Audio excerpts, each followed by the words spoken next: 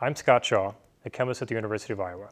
I study how ordinary molecules behave in special ways as they stretch across the surface or sit near a boundary of a material.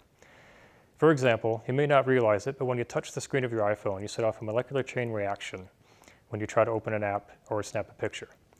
What my research tries to do is to understand why the molecules that stretch across these interfaces or these boundaries behave in the special ways that they do. We want to develop better tools to study these molecules to learn more about why they have these special behaviors.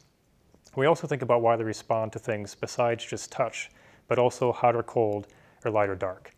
Ultimately, as we answer these questions, we can learn how to make them behave in more desirable ways. We can make new devices. We can make things like new lithium-ion batteries, new sensors for water quality, faster computer chips, or even the next screen for your new tablet.